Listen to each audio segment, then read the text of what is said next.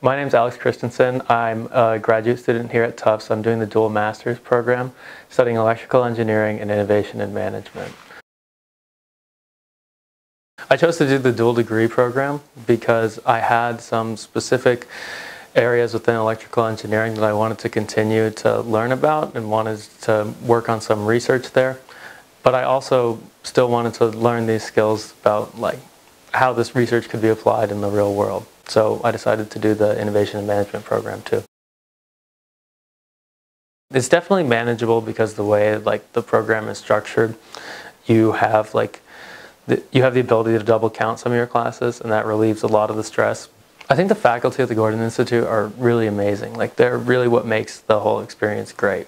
The people that come here and do this program all come from so many different interesting backgrounds that I've learned so much more about the world just from getting to know these people. It is a really great program, and I think that you build a lot of really interesting skills from it, but I think that it is a lot of work, and you have to decide whether you want to do that work.